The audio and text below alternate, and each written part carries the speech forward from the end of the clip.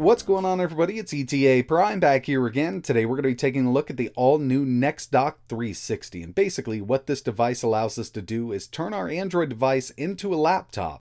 As long as your Android device supports HDMI or display over USB Type-C, we can connect it to the NexDock 360 and add a 13.3-inch touch display, keyboard, trackpad, and quad speakers. Now personally, I like using these with my Samsung Galaxy S devices because they do support DeX, and if you're not familiar with DeX, basically it's kind of a desktop interface built into their Android operating system. And nowadays, there's a couple different phone manufacturers that are doing this. We have the Motorola Ready 4, and Huawei also has their own little desktop style operating system. But for this video here, I'm going to be using the Samsung Galaxy S21, and we're also going to test this out with some other devices like a Raspberry Pi because this does have HDMI built in also. Now keep in mind, even if your phone doesn't support something like DeX, as long as it does video over USB Type-C, you can connect it to the NexDock 360. As you can see here, we've got a 13.3-inch IPS display, trackpad, nice keyboard, and along with the NexDock 360, we're also going to receive some accessories like a full-size to mini HDMI cable, USB Type-C to USB, kind of an OTG adapter, a USB Type-C with a 90-degree USB Type-C, and a quick charger for the NexDock itself because it does have a built-in 44 watt-hour battery, and this will allow us to charge up our phone while it's connected, plus the built-in battery is going to power the screen on the NexDock 360.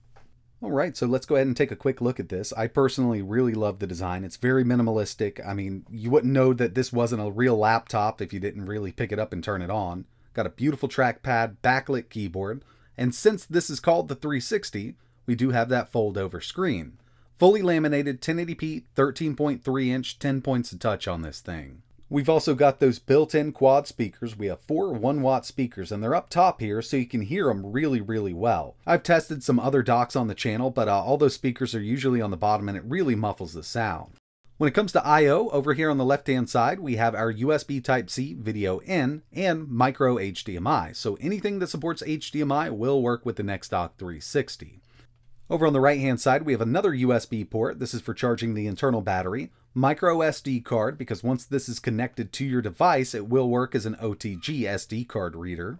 We've also got our power button over here, and another USB Type-C port. Now this is really for OTG itself, in case you want to connect that adapter with different USB accessories.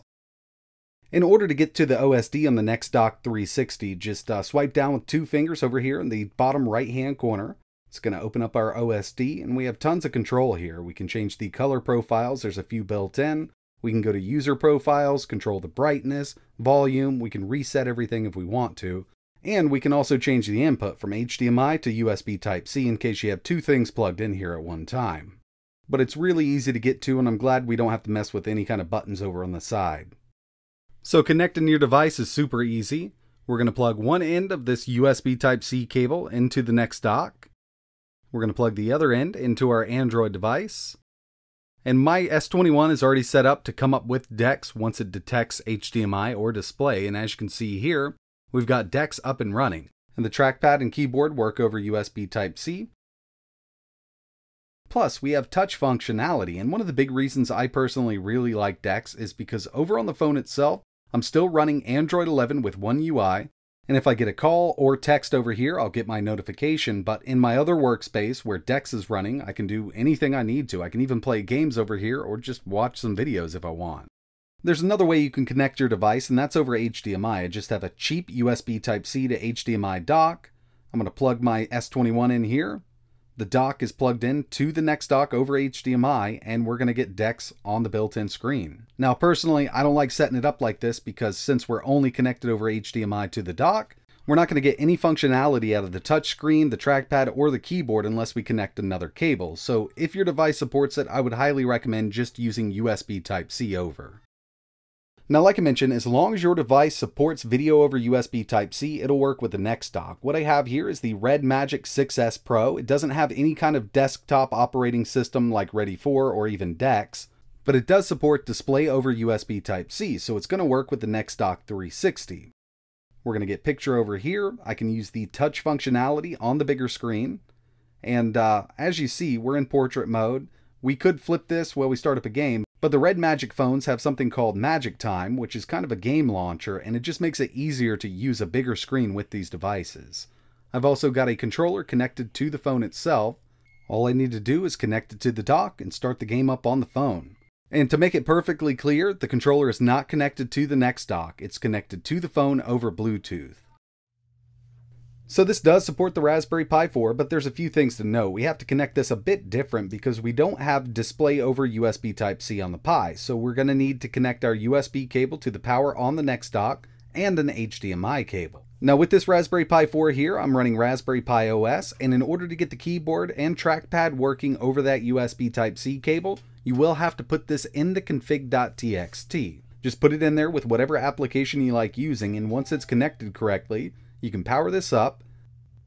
And since we have the config set up correctly, we can now use the trackpad, keyboard, and touch over USB Type-C on the Pi 4. And keep in mind, we're now totally battery powered here with the Raspberry Pi 4. So if you want to take this with you, it's pretty easy to do, but we do have a mess of cables because unfortunately, the Pi does not support display over USB Type-C. It would be absolutely amazing if it did. We'd only need one cable here. And as you can see, touch is working with the screen, but you know, everything's a bit small at 1080p with Raspberry Pi OS, so I would probably take this to 720p if I wanted to use this as my main display for my Pi. The NexDock 360 also has an auto rotate feature, so if you did want to kind of fold this screen back and just use it as your main touch display, it's going to work out just fine. It automatically sets up the correct orientation once you have it folded back enough.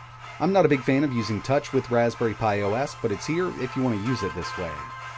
I know I'm going to have a few people asking, but yes, the Nintendo Switch does work with this. We've got display over USB Type-C, or you could go HDMI with the dock if you want to, but unfortunately touch isn't going to work with the NexDock. That's just how the Nintendo Switch is set up. The only way I've been able to get touch working on the Switch is on the built-in screen. And finally here, which I completely understand isn't the most practical, but I think that I could get some use out of this. My whole setup would actually fit inside of a book bag. I've got the Xbox Series S here with the NexDock 360 connected over HDMI, playing Forza Horizon 5, really awesome game, and I think it looks great here at 1080p. We've got a 60Hz display, and it plays just fine. I could definitely carry this around, and right now the NexDock is working on battery power, but we could charge it up directly from one of the USB ports on the Xbox itself.